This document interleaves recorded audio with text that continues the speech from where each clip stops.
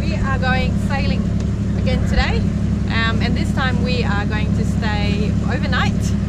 So it'll be a first time on board, staying on board our vessel. Should be pretty fun. I'll show you where we're going to go. So this scroll is in. Come on, probably too much. Okay, we're here right now and we need to head up around there to Garden Island. There's a yacht club there and we'll be anchoring there for the night. But to get there we've got to go all the way out the channel and then come back right in and into there. And the issue here is that because it's a mangrove area, a lot of yachts tend to get stuck on here, so it should be quite interesting. We decided to, we told Ellen that we were going sailing, or Bezzy, and he said, yep, I'll come along. Next thing we know, we've got about 5 boats following us. We've managed to get an armada, so it should be pretty fun. 5 of us will be heading across. Yeah, stay tuned.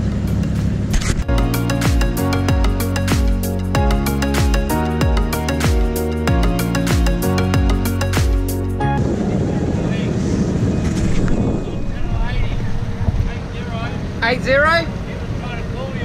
Ah, okay. Oh, okay. So we're off to Garden Island Club. We've got to go out of the main port channel. So we'll come out the Port River, go out to the open, travel down that. I think it's like 5 miles sort of thing. And then we pull in. And then we come in the other side of the channel. Now the thing is, with the other side of the channel, we have the issue where it's very shallow and you got to follow the poles, like pole to pole, and yeah, a lot of people get stuck. So we're going on a rising tide, so if we get stuck we just have to sit around for a little while and float off. Worst case scenario. Hopefully that doesn't happen. Yeah, bit of a challenge. We got a few boats coming along for their first time going in there. Obviously it's our first time going in. So yeah, be cool.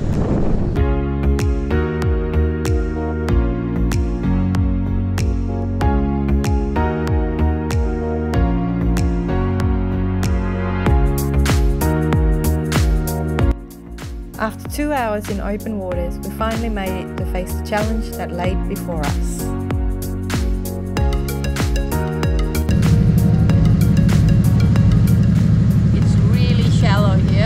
So we're going Rick out the front. Our spotter. Our spotter. And show them down the side, Arvin, you can see the floor. Hopefully you can see the floor. It's pretty shallow here. Just hope you don't get stuck. Right now it's still about 0.7. It's climbing again. Yeah, there's these like sandbanks. Alright.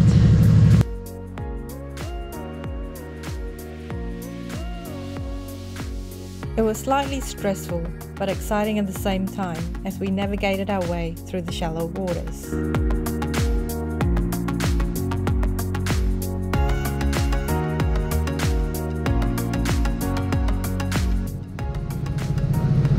this is where it gets messy.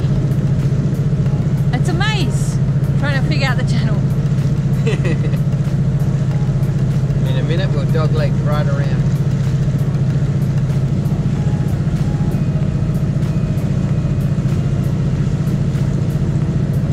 Pretty buzzed by it.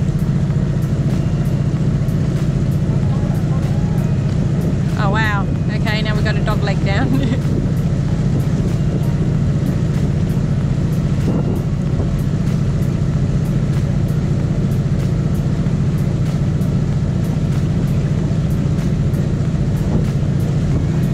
Interesting.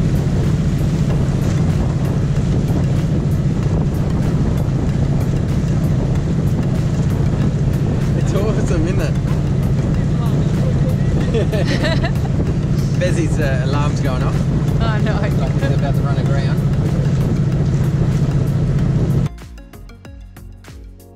Unfortunately, a fellow sailor had run aground. We offered to help, but he was happy to wait for the tide, so we continued on.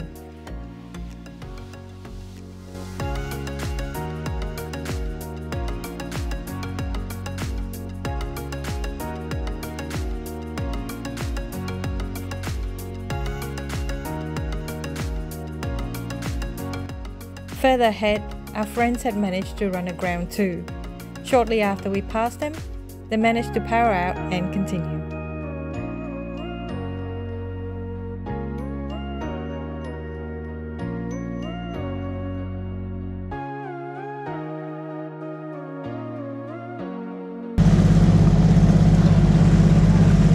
What's our depth, Arvin? It's reading nothing. So we're pretty close. Rick, hold on, alright? Because we're not reading a depth anymore. Oh, there we go, it's back again. Still 0.1. So much to do. There's a lot going on in there. Yeah, there is a lot going on. We got 0.5 under, it's 0.2, 0.6. It's pretty cool fun though. Cool fun? Yeah, definitely. What's the worst can happen? Run aground, I suppose.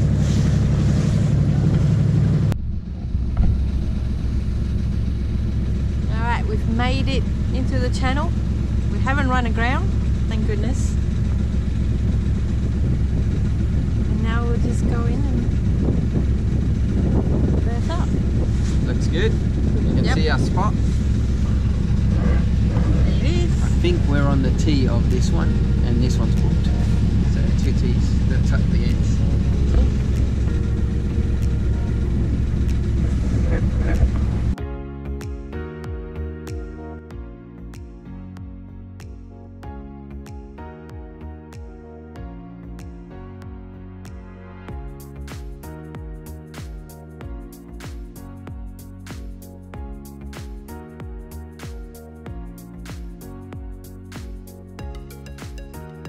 We then settled into our berths and relaxed overnight with some good company, a barbecue and a few drinks.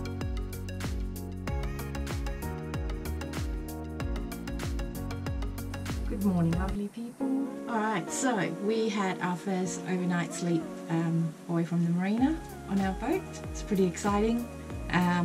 It was a cold night, but we did have a little heater going, so made it comfortable. We haven't quite got our bedding and this V-berth sorted yet, but it did make a comfortable sleep. I'll just show you one issue though.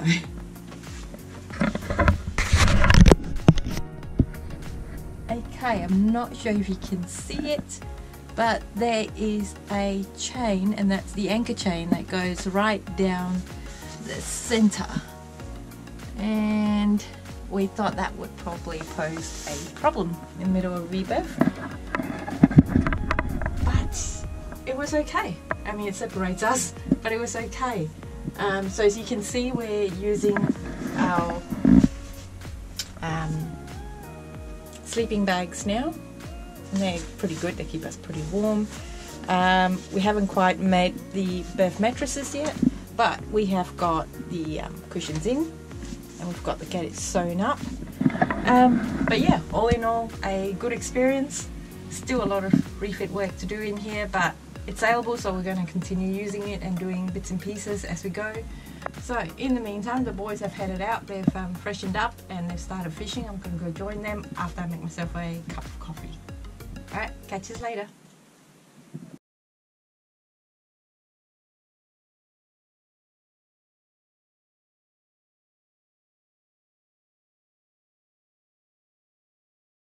Alright, so we've just left Garden Island and we're heading out back towards the port.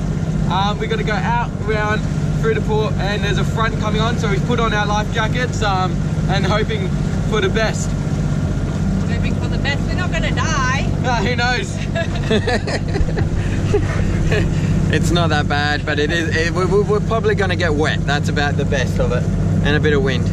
But all the sails are down, we're just motoring, so it's all good.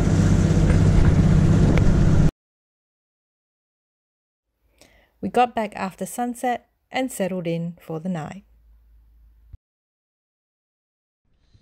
Okay, so 7 o'clock in the morning. We're making a good cup of coffee now. So yeah, last night the weather came in. It came in at midnight.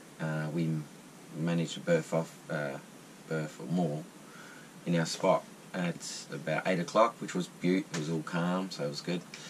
And yeah, now we're getting our strength to go up there and have a barbecue breakfast, which is good. Some eggs and bacon, and noticed some issues with my stuffing box, it was leaking, and now I realised there was little holes at the back of the actual nuts.